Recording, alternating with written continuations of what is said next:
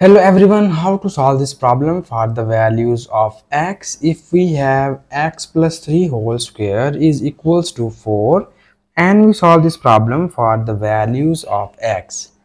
So here we first find the roots of this equation and at the last we will check that which of these roots are solution and which of these roots are extraneous roots of this equation.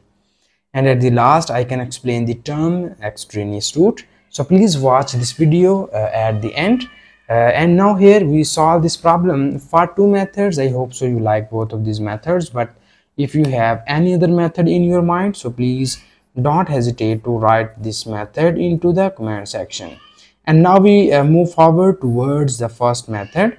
And in first method we just use here the square root technique.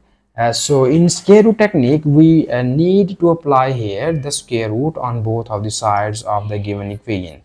So after applying square root on both of the sides, it will be written as x plus 3 whole square and its square root is equals to square root of 4. And now you see here this 2 and this square root are gone and we will get here x plus 3 is equals to, here we see that the square root of 4 becomes 2. Also you know about that when we apply the square root on both of the sides, we will write here plus minus sign any one of the side. So here we write this into the right hand side. And now we break this equation into the two cases. The first case is we write x plus 3 is equals to plus 2 and here we write x plus 3 is equals to minus 2.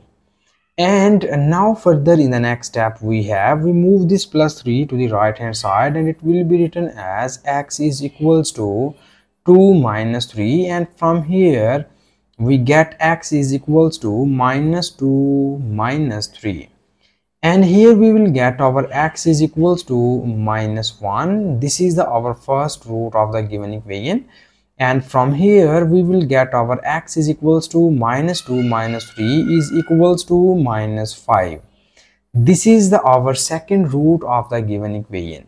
So here we find these two roots from first method, and now here first we again solve this problem for a second method, and at the last we will verify the roots and check that which of the roots are solution and which of the roots are extraneous root. Okay, so in second method we first copy down given question statement. Here it is x plus 3 whole square equals to 4. And now here in the second method we use here the nice algebraic formula. You know about that. If we have a square minus b square is equals to a minus b times of a plus b. So here we use this nice formula. So according to this formula, you see here first we write our given question statement as in this form. Here we have x plus 3 whole square and we move this plus 4 into the left hand side, it will becomes minus 4.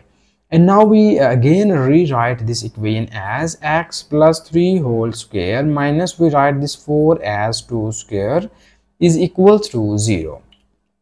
And now here you see that the base of this term is our a and the base of this term is our b. So according to this formula we make the factors of these two terms according to the right hand side of the above formula. So first we have the first factor is a minus b, and the value of a is x plus 3 and minus the value of b is 2 into again a plus b. The value of a is x plus 3 and the value of b is 2 is equals to 0.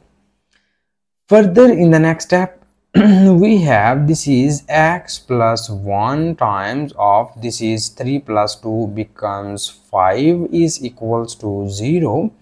And now we divide this equation into the two cases. The first case is we write x plus 1 is equals to 0, and the second case is we write x plus 5 is equals to 0.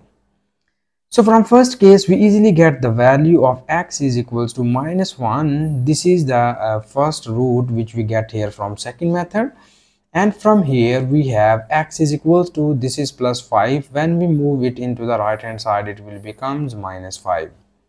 So you see here in the second method we get the same roots of the given equation, and now further in the next step, uh, here we need to verify these two roots and we separate the solution and extraneous root. Okay, so first we copy down given question statement. Here it is x plus 3 whole square equals to 4, and in this side we will verify x is equals to minus 1, and in this side we will verify x is equals to minus 5.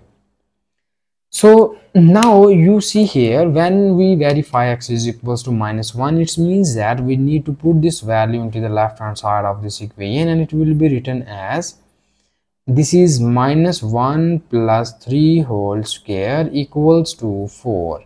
This will be written as minus 1 plus 3 becomes 2 square is equals to 4. And now further in the next step we have, so here we have this is 2 square becomes 4 is equals to 4. So this shows that the value of x is equals to minus 1 is satisfied our given question statement. And now in the same pattern we verify x is equals to minus 5. So we put this value into the given question statement. It will be written as minus 5 plus 3 whole square is equals to 4. And here we have minus 5 plus 3 becomes minus 2 square is equals to 4, and minus 2 square is equals to 4 equals to 4. So this also shows that the second value of x is also satisfied our given question statement. So these are the two solutions of the given equation, and this is the our final answer. And thank you so much for watching this video. Please subscribe to my channel for more exciting videos.